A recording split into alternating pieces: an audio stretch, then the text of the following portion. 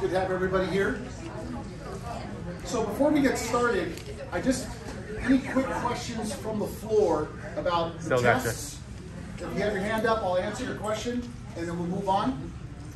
Otherwise, if you have a test, just put it in this pile right here. Some of you were asking, can I get another test? The answer is yes, if they're there, but just take one. The reason why is I want to have enough for everybody. But if you want all the tests, all you have to do is ask me at robpopsley@gmail.com, and I'll email all the tests to you, and you can have them all and enjoy. The reason, and some of you were asking about the scripture verse on the back, written like this. Some of them have them, some of them don't.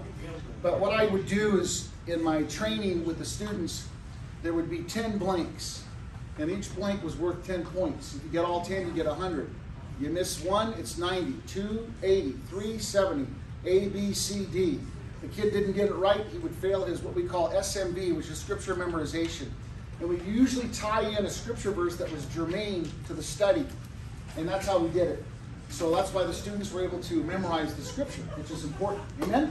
Anybody here for the first time today? Your first timers, we want to welcome you. God bless you all. And for those of you that didn't raise your hand, we noticed that. But we welcome you anyway. God bless you. As far as speaking fast, I am Italian. You get it? Any Italians here? This is the Midwest. Very good. We try not to offend, but we seem to do it anyway. Thank you very much. I want you to know that I do watch every one of these classes to make sure that I'm tracking with you, and I'm finding that I need to do a better job at answering your questions. So I'll work harder at that, so you know. Okay, now, before we get started, we had a request 2 weeks ago that if I can do a real brief explanation on the difference between exegesis and eisegesis. I put together a paper. It's a one-page paper. If you want it, all you have to do is email me, and I'll send it to you, okay? If I was really good, I would print these up. Maybe next week when you come, I'll have them printed up for you. That way, you'll be fine there. So I want to start with that, and then we're going to get into our study. Our text today is going to be Daniel chapter 12. We read it last week, and we'll begin. All right? I want to be open with the word of prayer and ask the blessing of the Lord. Father, we pray the blessing of God to be upon these wonderful people. Open our hearts and minds now to receive from you. Protect us. Give us favor. Help us, Lord Jesus, to listen to the voice of the Spirit. And we pray it so, Lord God, that as we do, that the word would come forth boldly in Jesus' name. And everybody said, amen. Amen. God bless you all. Welcome. Okay, so I'm going to give you a real quick exegesis versus eisegesis. The first thing you got to remember is the E is silent on eisegesis. A lot of times people try to spell it without the E, and it never really works. So I'm going to give you some little Rob Lee tricks. First of all, when you think of eisegesis, think of an eye, okay? There's an eye right there. And it's looking right at you, okay? And the idea of this eye is, it's what I see the Bible saying. It's what I think it says. It's what I interpret it. That's called an eisegesis. And so what you're doing is you're reading into the text what you think it says. Eisegesis, okay? A lot of times pastors and teachers will read a passage of Scripture and they'll interpret it based on something that they may have heard from somebody else, and they just repeat it without really examining what it really says. So as teachers, and by the way, I want to remind you, I'm training you guys as if you're all pastors and you're going to go out and preach the gospel. That's the mode of this class. For some people, this might go way over your head. I would just say for you, just enjoy the ride, okay? Because the bottom line is, even if you talk to one person in a coffee shop or a car wash or wherever, you want to make sure that you have the gospel in you to be able to give an accurate interpretation. The Bible says to everyone who asks, you must give them an answer. And the answer we want to give them is the right answer. Amen? Amen. So that's why I'm doing this for you, so you have this training. Then we have the other word, exegesis. Think of the word exit, reading out of the text what it actually says. So we have reading into eisegesis and reading out to exegesis. Okay? In other words, the word Jesus has nothing to do with Jesus with a J. Okay? It just is the word that we use to interpolate what we're doing. Okay? So that's your quick Rob Lee crash course on the difference between exegete and eisegete. So the question I would ask is, do you think Pastor Dennis can exegete the word correctly? And the answer should be yes, absolutely. I've enjoyed watching him on your YouTube channel before I came here. And then when I come here, I sit in the front row right, because I think that's the best seat in the house without being too invasive. And I like the Word. I love hearing the Word. I enjoy the Word. I like listening to preachers like Perry Stone and Jack Hibbs and other guys, and hearing God's Word, and it just refreshes my spirit. And every once in a while, someone will say something, and I'll go, oh, I don't know if I agree with that. But who cares what I think? What matters is that the Word is being proclaimed in an accurate way. Amen? Amen. All right. Now, any comments or questions before we move on?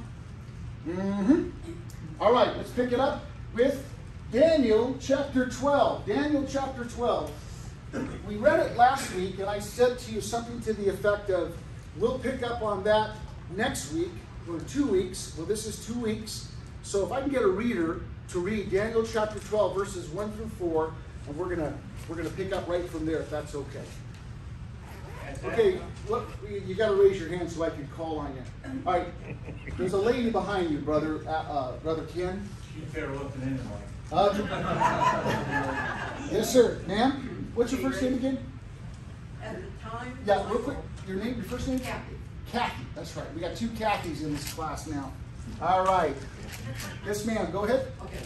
At that time, Michael shall stand up, the great prince who stands watch over the sons of your people, and there shall be a time of trouble, such as never was since there was a nation, even to that time.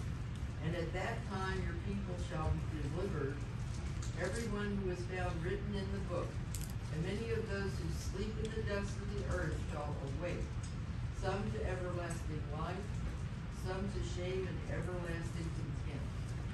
Those who are wise shall shine like the brightness of the firmament, and those who turn many to righteousness like the stars forever and ever.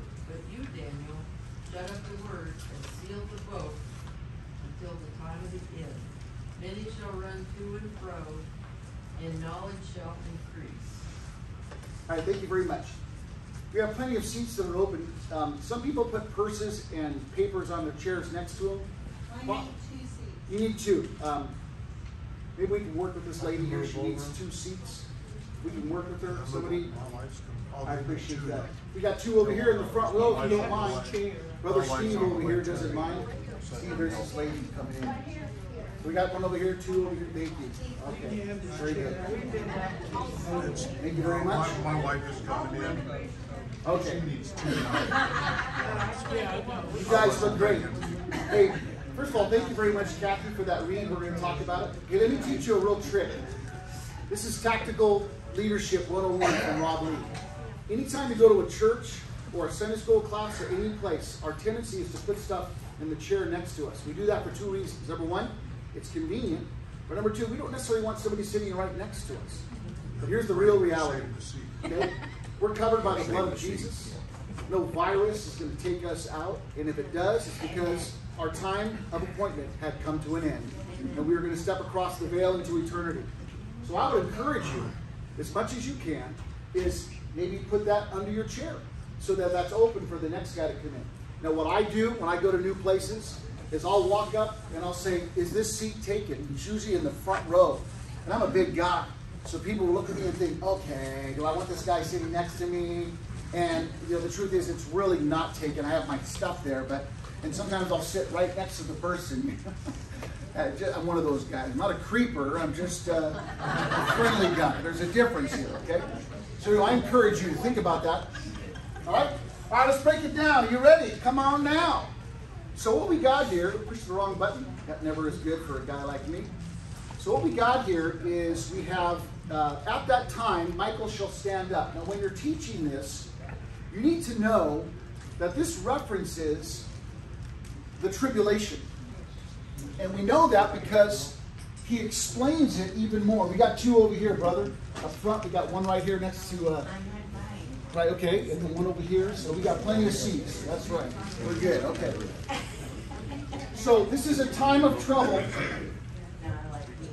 such as never was since there was a nation, ever to that time. Okay, so Michael is a warrior angel who battles in the heavenlies for the Lord. There's a reason why Michael stands up. There's a battle that's going to take place. And when you stand up, you're taking a defensive posture. That's how it works. Most people, when they fight on their feet. And if they lose, they end up on their bum. And bum is the word we use in Canada, so that's the word we're going to use here very, very much. So you need to know at that time is a specific time. Okay, and then he describes that time in the passage. Goes on to say, at that time, your people shall be delivered, everyone who is found written in the book. The book, this book, is a direct reference to what we would later identify as the Lamb's Book of Life.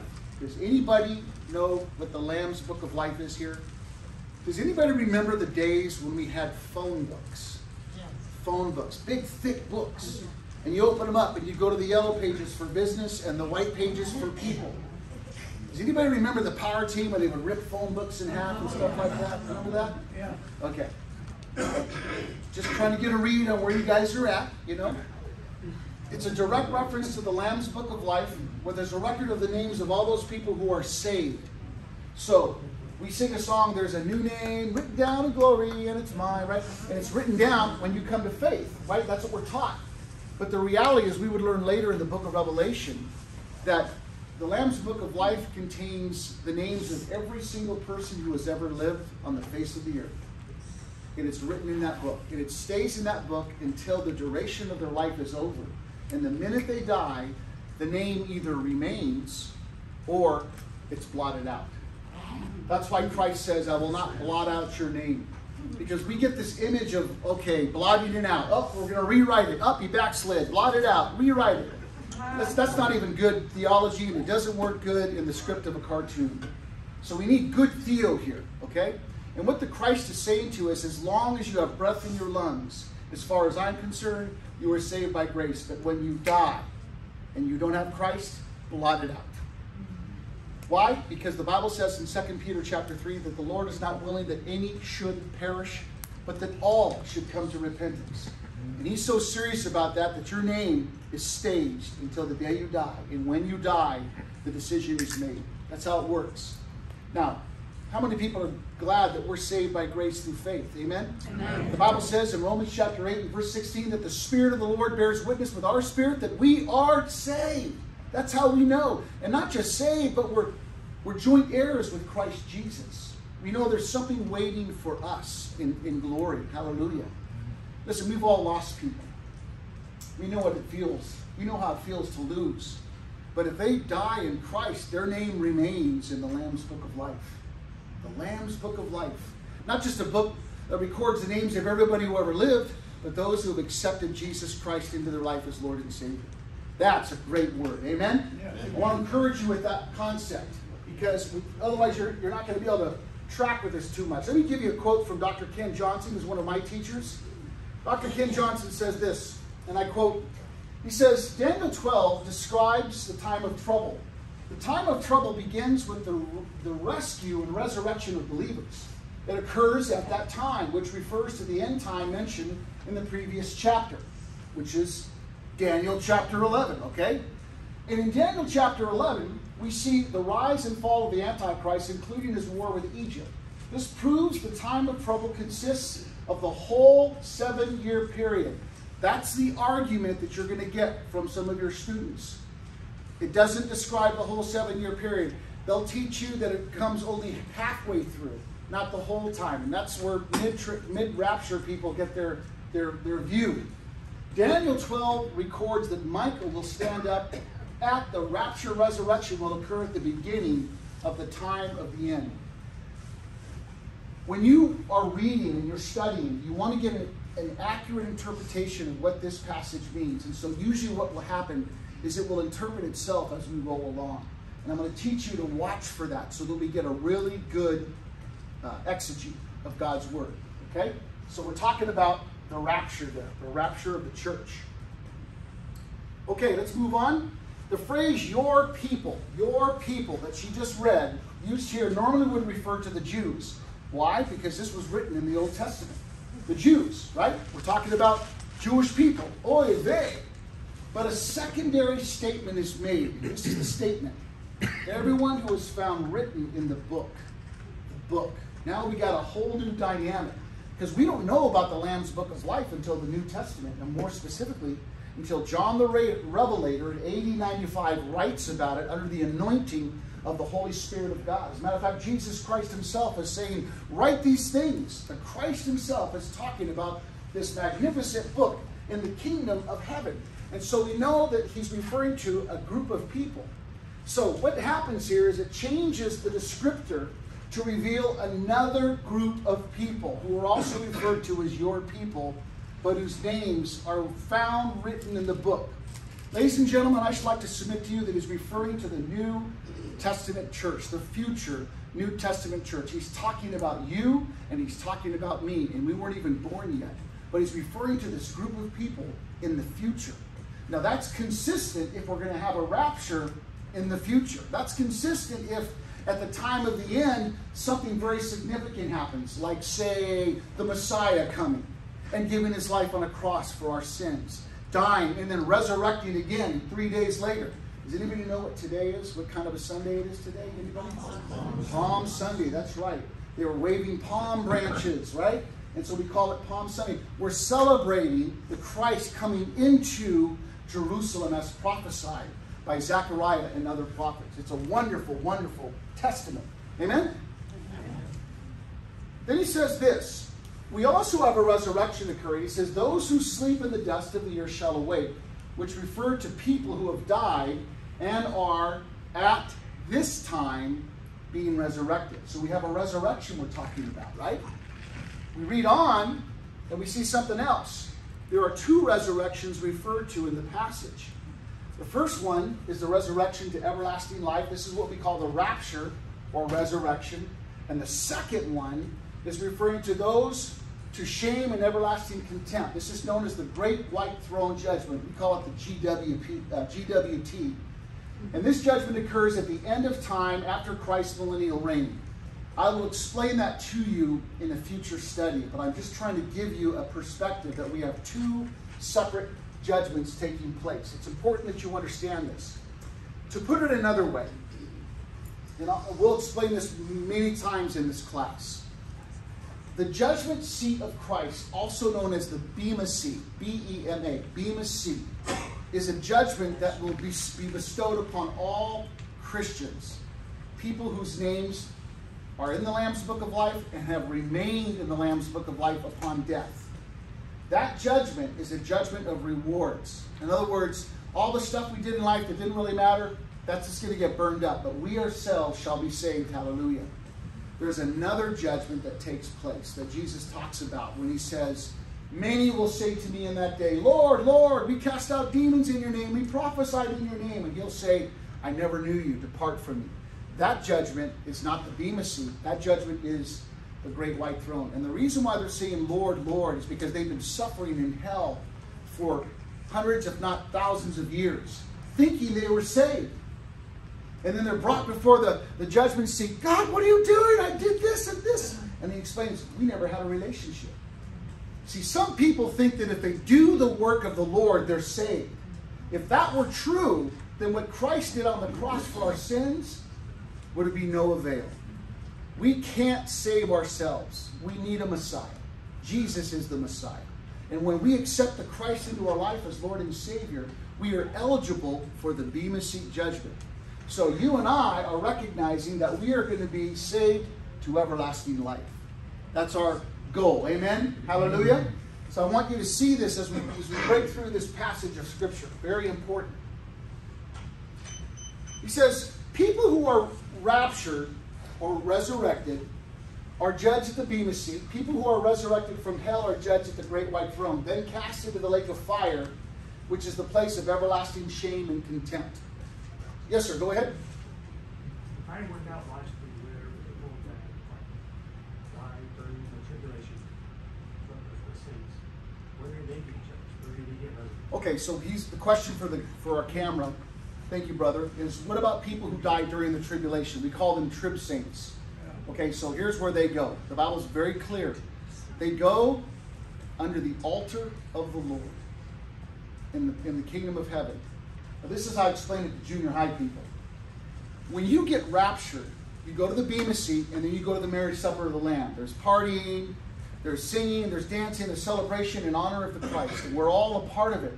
And it's a party, and it lasts for 7 earth years. Who knows how long that is in heaven?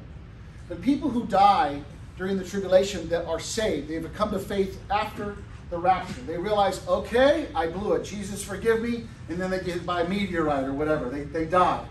They don't go into hell because they're saved now. They go under the altar of the Lord where their souls are sequestered in a place.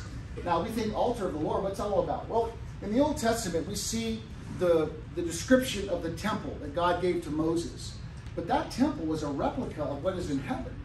Ark of the Covenant, Holy of Holies, all that. It's a replica. So the picture is that these souls are under the altar of the Lord in the kingdom of heaven. And they're crying out, how long, Lord, till you avenge us? Because, let's be honest, these guys are barely saved. They've not been refined and sanctified. They want vengeance, and they know the one who's going to give it to them. And you know what the Lord does?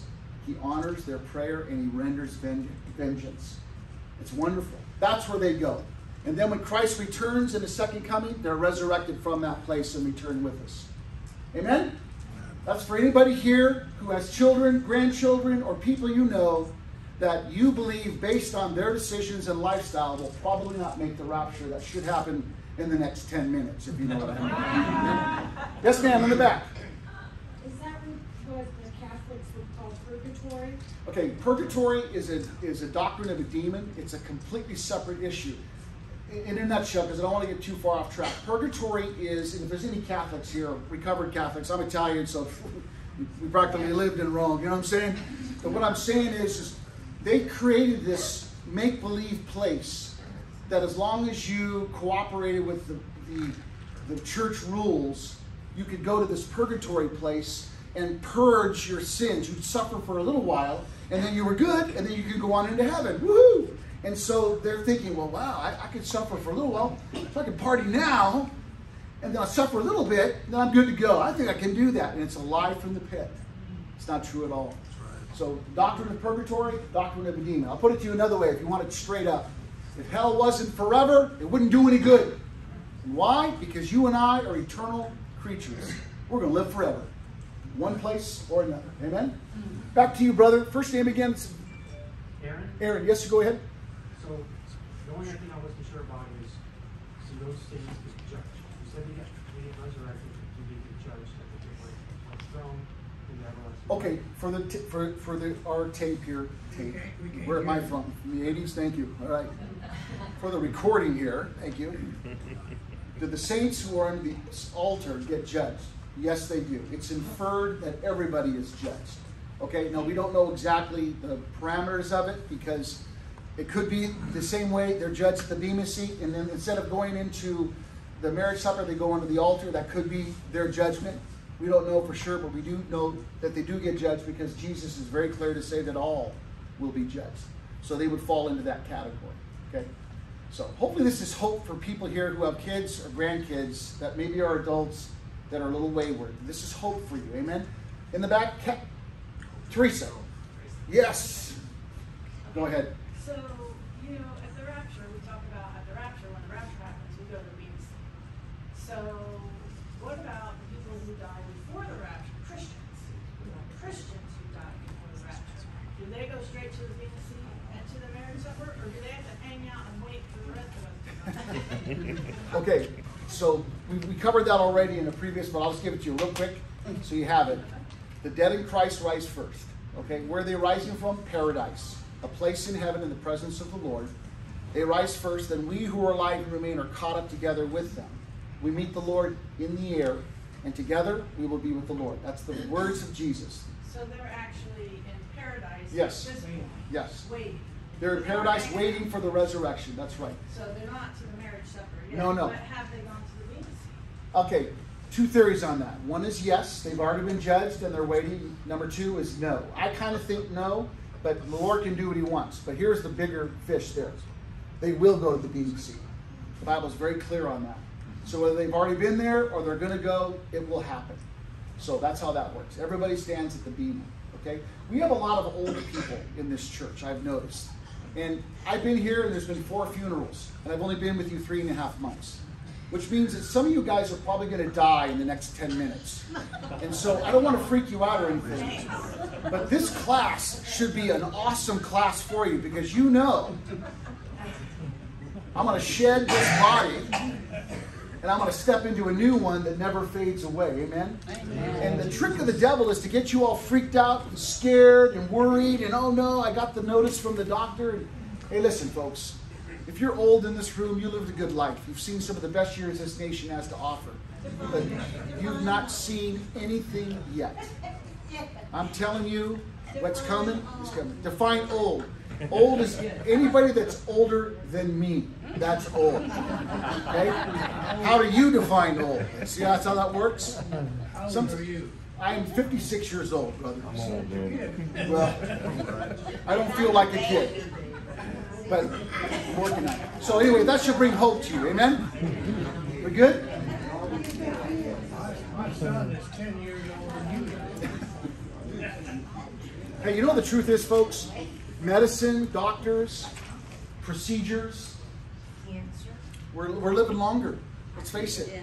We're living longer than we, you go to the doctor says, well, you got a little cancer, but no problem. We'll laser beam it off and you're good to go, or we'll give you a procedure. My dad passed away at 81. He could have lived till he was 100.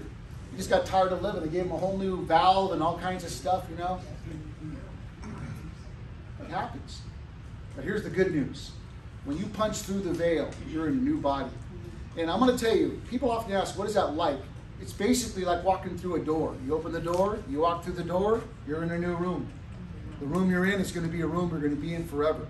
So if I can speak to people that might be a little freaked out about death, about dying, about what happens on the great beyond and all that, listen, we have staked our faith in the Lord Jesus Christ and in His Word.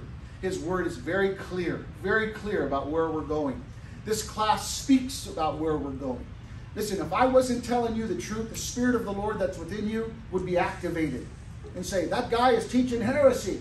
But there's something about what I'm saying that you know in your heart is true. And more importantly, you have to adjust to it.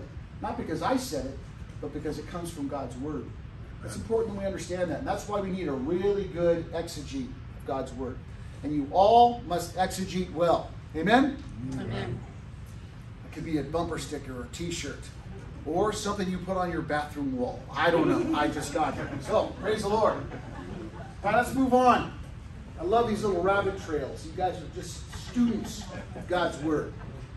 All right. Then she read this. She said, those who are wise. That's what she said. These are believers who share the gospel of Jesus.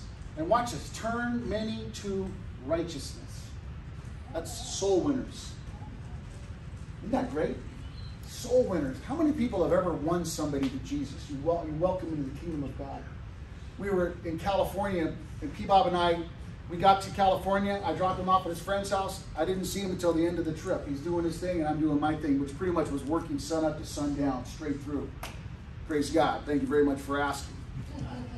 While he was out having fellowship with all these people, because he's Mr. Popular. He was the fun pastor. I was the pastor, so everybody liked him. It was kind of good cop, bad cop. But anyway, we have an affinity towards law enforcement. I was actually a police officer. He was in support of a lot of our details that we went out on. So we kind of have this, and so we kind of run with cops. There's this young cop, and he's dating one of our gals that we were raised, good-looking kid, And he says, I've got everything. I've got a great job. I have a career. I have a beautiful girlfriend. I'm going to be a fiance. We're going to get married. I have a wonderful house. I have a good pay. I'm missing something. And he walks him through the sinner's prayer and leads that young officer to Jesus. He was so excited. Yes! Oh, I have it. Those who are wise shall bring many to righteousness. They're winning souls for Jesus. Listen, folks, that's what we're supposed to do. We're supposed to win people to Jesus. So if you're not won something to Jesus in a while, start here. Start with your family. Start with your marriage. Work your way out into your neighborhoods, into the community. Be the Christ. Love people. Amen? I get people are jerks. But let's be honest, so are you at times. Come on now. So we got to be good stewards of this that we have. Amen? So I encourage you. That work for you? Woo! All right, so be wise. Lead them to Christ. Lead them to the faith. Let's read on here. What do we got here? These people were once unrighteous and lost. Anybody here once unrighteous and lost? Anybody at all? Now, let's talk about some of your previous sins for the whole class. What do you say? Okay, very good. Okay, all right. But watch this. Now we're saved. We're transformed. We've been turned because of the witness of the wise saints who shine like the brightness of the firmament. Somebody led you to Jesus. You're going to lead somebody to Jesus. They're going to lead somebody to Jesus. The righteous ones will live forever with Jesus. We're seeing the evangelical mandate being presented in the Old Testament, in the book of Daniel, as he looks through time into a future place where a person no longer has to have their sins atoned for by the blood of animals and bulls, but through the shed blood of Jesus Christ by faith, they receive it by faith. That's the New Testament church. That's you and I. We've got to see this. It's wonderful. And we want to be those people who are wise. Solomon referenced the wise this way. Now remember I talked to you about Scripture, always interpreting Scripture? This is a really good exegete here, okay? Proverbs 11:29. He who troubles his own house will inherit the wind, and the fool will be the servant of the wise. Okay, hopefully I'm not talking to anybody there, but if I am, we can work on that. Verse 30, watch this. The fruit of righteousness is a tree of life, and he who wins souls is wise. See how that works? The Scripture interprets Scripture. That's Old Testament, just like where Daniel was. Solomon, Daniel, the same anointing of the Spirit. If the righteous will be recompensed or rewarded on the earth, how much more the ungodly and the sinner? Which means that the righteous are going to get their reward, the wicked are going to get their reward. How many people know it's not the same reward? And listen, you can be as rich as Rockefeller on this life, and the minute you step across the veil, you're as poor as a pauper. Just like that. You got to know, the only way we can have it is through Christ. A great proverb there that brings it home. So, here we see how the wise win souls and are rewarded, as are the wicked. Just a different reward. Daniel was commanded to keep the word secure until the time of the end. The time of the end is the phrase that he's using, and it refers to end times or last days. It's the time just prior to the rapture of the church where we're going to start to see things happening and we're going to realize, whoa, something's going to happen. We know we're close, right? Usually that might be a span of 60, 70 years, even 80 years. But in our lifetime, we've seen it. We're wise. We're hip. We drink coffee. We're tactical, right? We can see something's up, all right? So, people are going to travel to and fro and knowledge shall increase. In other words, we're talking about today. Today's the day, right? That's the picture. Now, for those of you guys like to argue a lot, you're always there, let's take a look at this. Some scholars teach that this is not referencing trains, planes, and automobiles. I'm sure you've heard this argument. Rather, technology, but rather a greater, deeper revelation and understanding of God's Word to those who search it out. In other words, running to and fro is running to and fro in God's Word, as opposed to running to and fro across the planet, like on an airplane or in a submarine or on a ship or something. Okay? So, because you have that argument out there, here's how I tell the students to deal with it, to argue. Because you always want to have the argument. In either case, you can have it both ways. You can have a fast car, and you can have a better understanding of God's Word. You can believe in both, as both are relevant to the text. So it's true, the Holy Spirit is bringing divine and new revelation to us. Not that it's new doctrine, but it's been there the whole time. He's just unveiling it to us. And why now? Because we're close to the end. We need the information now more than ever. But at the same time, I can take a picture of a check and deposit it into my bank account in LA, but I'm here in Springfield. Or not in Springfield, I'm in Leeds Summit. I keep saying Springfield. Sorry. When you've been in the Assembly of God as long as I have, it just kind of rolls with it, you know? Or I can go to the doctor and have a procedure done that couldn't have been done 5 years ago. Or I can talk on the internet, or I can do whatever that I couldn't be done last week. I mean, it's happening so fast right before our eyes. And you know what else is happening? We're seeing a great deception in the power brokers of our world, governors and presidents and leaders in communities, as people vote one way, but it goes another way because there are power brokers that are trying to institute their vision, their version of how they want this nation to look like. We see it. We've seen it for a long time. And we're going to do our best to defend our nation, but ultimately we belong to a kingdom whose builder and maker is God. And we know this. And we appreciate so much what our forefathers have established in this nation, but we belong to another nation that supersedes this nation. We must never forget that. Very important we understand that. So, when you read this passage, you need to see it can go both ways. Okay? In your arguments. Most of our Assembly of God churches hold to a pre-tribulation rapture view, the position of our fellowship. You need to know this if you're going to be in Assemblies of God. Some of our pastors have a different view than pre-trib. Okay, will a pastor lose his papers if he has a different view? The answer is no. Now, in the Southern Missouri District, I had to sign a paper that said you will teach only pre-millennial doctrine. Pre-millennial. Didn't say pre-rapture. Because pre-millennial could be pre-trib, mid-trib, post-trib, pre-wrath. You can teach that and be okay in this district. Okay? However, it's important that pastors have a strong understanding of what they believe. So whatever you believe, you must be able to teach it. See, anybody can parrot somebody else.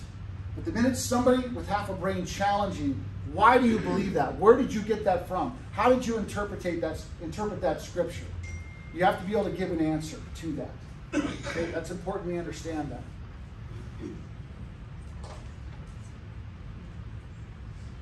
Sorry, it's the wife. I gotta stop. Pick up milk and eggs. Just kidding, that was a joke. I don't have to do that. Watch this. Contained in our position paper on the Blessed Hope, which is number 13 of the 16 fundamental truths, is this statement. It's right in this little booklet. This is what it says. For the sinner, however, the rapture is anything but a blessed hope. To be left behind will involve indescribable suffering as God judges a rebellious and disobedient world. The statement supports a pre-tribulation rapture view. It's just the way it is. So you need to know what we believe as a system. You can believe something different if you want, but if you're going to teach in this system, if we're going to be a pastor in this system, this is what I teach our young pastors. You have to know what you believe when it comes to the rapture. Most of our churches not only don't know, but they don't teach it. It's just kind of out there. It's like, well, I don't really understand this, so I want to talk about this. Even though we can look around and see, hey, there's things happening around us. We need some tactical information. So what I would say for you is do what I do. There's a lot of reputable teachers out there that are reputable. Now, there's some guys that aren't reputable. But they're reputable guys, and you can watch them, and you can get information that might help you. Now, is there more than eschatology? Absolutely. But there's also more than salvation, or there's more than expository teaching, or there's more than, you have to balance out your meal here. See how that works? We don't all want to just have lasagna or all just have salad. We got to balance it out. And so Paul says all things in moderation. So we want to be good. But it's important that right now we have a really good tactical perspective about what's going on. Very important. And especially for folks that are getting older, this is becoming more and more important to you. I will tell you that my mother-in-law, before she passed away, God rest her soul, she was concerned about her own son. We got to make sure he's saved. We got to make sure he's saved. He said, Mom, you've done everything you can do. It's in the hands of the Lord now. But she didn't want to pass from this life, making sure her son was saved. I'm sure many of you here probably feel the same way. My mother-in-law, she was a godly woman. I loved her so much, I used to hassle her. Oh, highly inappropriate, the things I would do to this poor woman. But for some sick and twisted reason, she loved me more than her own daughter. I don't understand it. So I was one of those son-in-laws. I really, really loved her a lot. And more importantly, I hassled her husband, my father-in-law, which she really enjoyed. So maybe when I get to know you guys better, I'll show some of the many inappropriate things that I used to do to these poor people. But anyway, long story short, she says to me, I want to go in the rapture. I want to go in the rapture. And if I pass away, I'm not going to go in the rapture. I said, Mom, what are you talking about? You're going to go in the rapture. As a matter of fact, you're going to go before all the rest of us if we're still alive. The Bible says the dead in Christ shall rise first. I know that. I just wanted to go before I die. That's all. So I said, tell you what, let's do. Let me take you out to a ramen place here in Gardena. We'll get you full of salt, You'll stroke out and you'll go home. How's that sound? That way you have no recollection of dying. Does that sound like a good plan? So that's what we did. Ramen, stroke, home with Jesus. She's waiting for the resurrection. Amen? That was kind of sick, wasn't it? That's exactly what happened, though. She loves ramen. What can I say? What am I supposed to do? Say no? Come on now. Debbie and I had a policy that as old as you are right now, give them chocolate cake, you know? What do we care, right? Just kidding. We loved them all. But I will tell you this, though. She has the hope. She's with Jesus. She's with all those who have loved his appearing. She's in paradise right now, in a brand new body. I remember one of the things she told me just before he left. She says, even though I'm 95 years old, she was like in her 90s, you know, I feel like I'm 18. This body, though, this body holds me back. I want to dance like a ballerina, but my femur cracks every time I stand up, you know. It protrudes out of my leg and it gets blood everywhere. It's terrible, you know. You guys think this is pretty sick. That's exactly what happened to this poor woman, you know, but it's okay. We had a really good carpet cleaning company, and we wrapped her up, and we got her in, she was fine. The point that I'm making is this. This woman loved Jesus. This woman's with Jesus. And this woman is soon to be resurrected first. So when we get raptured, I'm going to go, hey, Mom, hey, you look good. The femurs are great, you know. She'll probably slap me and then give me a hug. That's probably what I deserve. The point that I'm making is that's what awaits us. And I feel like what the Spirit of God is telling me through the crazy and twisted and evil humor is that some of you guys are really upset. You're disturbed in your spirit about this thing called death. It bothers you, and it shouldn't.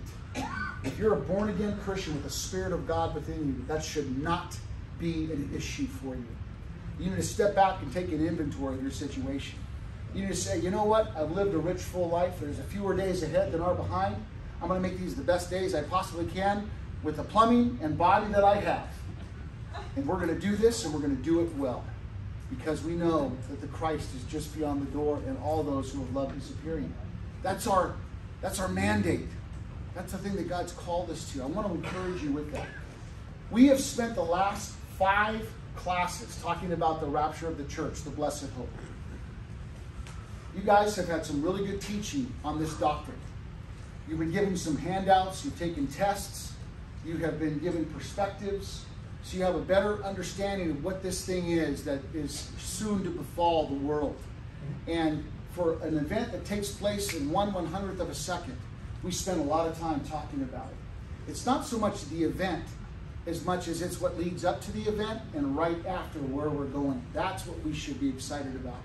If you want to have a really good read on the rapture, read Revelation chapter 4 and 5. Revelation 4:1 starts with the rapture, shows you where we're at. 5 continues, and then by the time we get to 6, it's what's going on the earth. So it's a really, really good expose on where we're at. Now, different from the rapture of the church is the second coming of Jesus Christ. When you come to this class in 2 weeks, not next week, because next week is what? Does anybody know? Easter. Where we like to call it Resurrection Sunday, because Easter comes from the word Ashtar, which is a pagan god, and Easter eggs and all that hoopla, which is, people say tradition, all have pagan roots. Fine, thank you, but can I have the chocolate bunny? Anyway, thank you very much, okay? Covered by grace, right? The point I'm making is Resurrection Sunday, and we're celebrating the resurrection of Jesus Christ. So because of that, Pastor Dennis and the crew here will have a nice little breakfast for us. Can I encourage all of you to be at that breakfast if you can? Come on out and have some pancakes. Get your blood sugar up where it needs to be, especially those of you with diabetes. You know what I'm talking about. Just kind of put some extra syrup on there, some butter for cholesterol freaks. The idea here is that we want to be able to celebrate with one another and enjoy one another. And then we want to go in and worship the Lord and celebrate the risenness of our Savior. Amen? So we won't be in here. We might be in here, but those tables will be set up. But in 2 weeks, when you come back to class, in 2 weeks, we're going to talk about the second coming of Jesus. The second coming of Jesus. That's different, because in the second coming of Jesus, you and I are coming back with the Christ. It's going to be a great ride. Amen? Amen. Okay, so with that, 3 minutes. Any questions? Now's your time. Okay, right here. What's your name, sir? Doug. Doug, go ahead. I've been taught that when the rapture takes place, the Holy Spirit will be taken out of the earth and be taken up. And that's why people won't be saved through the Holy Spirit. And the only way to be saved will be to be martyred during the tribulation period. So I think that argues for pre-tribulation rapture. But also, you mentioned 2 or 3 times about our kids, our grandkids, and things like that. I mean, the time is short where the Holy Spirit is going to one day be taken away from the earth, and the door is shut unless you want to be a martyr. Okay, that's a view, and for the tape, for the recording, he's saying, and what's what we call the Holy Spirit being removed completely is the theory, but it's not true, and multiple reasons why. I can lead with that next week, but let me just give you a quick answer. When we read in 2 Thessalonians chapter 2, it's very clear that the restrainer is removed. The word restrainer identifies what the role of the Holy Spirit is doing at that time. And what he's describing is the Spirit of God living in the New Testament church. But the Spirit of God remains on the earth. He has to, because you and I cannot be saved except the Holy Spirit draw us to the Lord. That's clear in Scripture. So if you remove the Holy Spirit from the earth, nobody can be saved. So what pastors will do is they say, you better do it now. Because after you're going to have to die, they're going to cut your head off. So you better get saved now. So it's kind of a manipulation. It's kind of a cheap trick. If you're into that band from the 70s. The point that I'm making is this. I want to help you to understand that just the restraining force of the Spirit is removed. You think it's bad now? Trust me. When we're gone and the Spirit of God's restraining force is gone, all heck is going to break loose. And I say heck because we have ladies in the room and we want to be respectful. Amen? So here's the deal. The 144,000 Jewish servants of God are going to be full of the Holy Ghost. The Apostle Paul, one guy turned the world upside down. Can you imagine 144,000? The Spirit of God is within them. When people get saved, they're going to come to faith. And when they come to faith, it's because the Spirit of God. Tim LaHaye says more people will be saved during the tribulation than all of Christendom combined. Not without the Holy Spirit. So the teaching is not good. But here's the good news. I have a great teaching that will cover that particular topic in a future session, but I wanted us to wet your whistle. Okay, with that, I'm going to pray for you. Stretch your hand forward. Those of you guys that are watching on YouTube, God bless you. Thank you for joining us. You can stretch your hand forward too, unless you're driving, then just don't stretch your hand forward. But Father, I pray the blessing of God to be upon these wonderful people. I speak it forth even now, the blessing of the Lord. God, give them divine revelation. Help them to know the Holy Spirit is within them. He's causing your word to come alive. I speak it forth for healing and divine intervention, Father. I speak it forth, the work of the Spirit to be done, even in people's bodies that need a touch from the Master. I thank you for it. I bless them in the name of the Father, Son, and Holy Spirit of God. And all God's people said. Amen. Amen. God bless you all. I'll see you in Big Church. We'll see you here in 2 weeks. God bless.